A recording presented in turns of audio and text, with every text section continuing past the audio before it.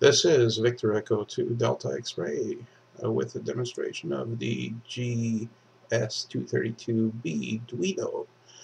The design is based on a free Arduino unit using Arduino programming. The idea of this project was to use an Arduino microcontroller to control a ham radio rotor unit for Azimuth only operations. Further development will be done for dual axis. So right now what we've got is the Arduino is hooked up with the display. The LEDs are for clockwise, yellow being the high speed.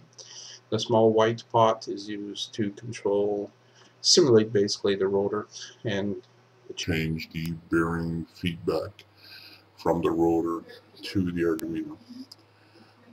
You will note that when we are, there's a little bit of variation, flickering happening because of the precision of the pot. I'm not overly worried about that.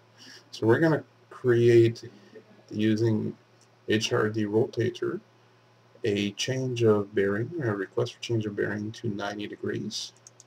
Here we go. And as you note, the counterclockwise LED turned on.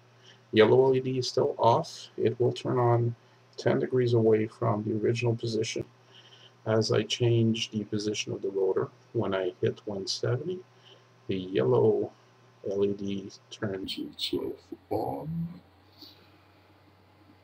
putting the rotor into higher speed.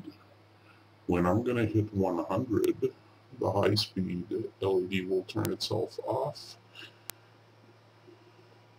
so that the rotor goes into lower speed previous to getting to the destination. Here we go.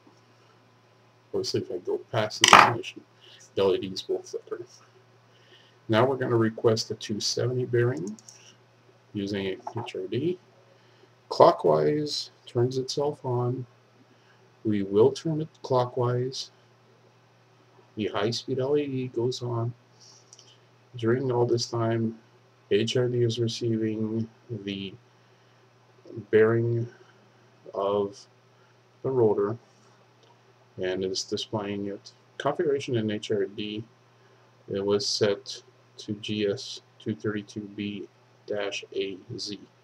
When I hit 260, the high-speed LED will turn itself off.